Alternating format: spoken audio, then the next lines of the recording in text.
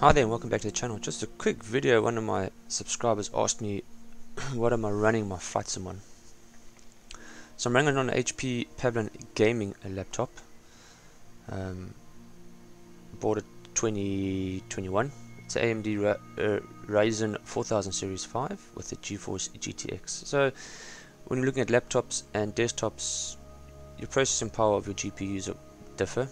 They're not the same.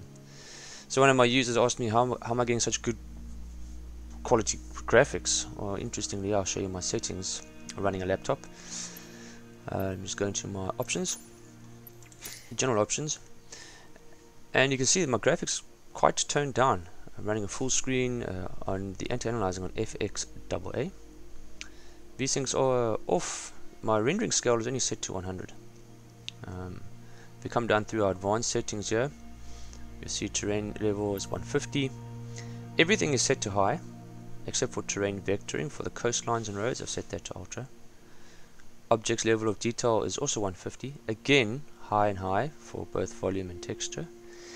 Over here with the anisotropic filtering and texture super sampling, it's down on 8 and 2x2. Then I have it on high again. My shadow maps are to 1024 and my terrain shadows are 512. Again all on high.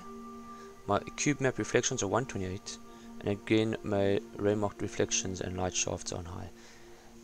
Bloom effect, depth, motion, lens, that's all off, and my cockpit glass refresh rate is set on low. So you can actually see my settings are not set to max. Also I'm running Rex Weather Force. It does make the atmosphere pop. And I'm also running Rex AccuSeason textures, which changes the landscape and the trees based on the season as well. So just thought I'd shoot that very brief and short video for my settings. See you on the next one.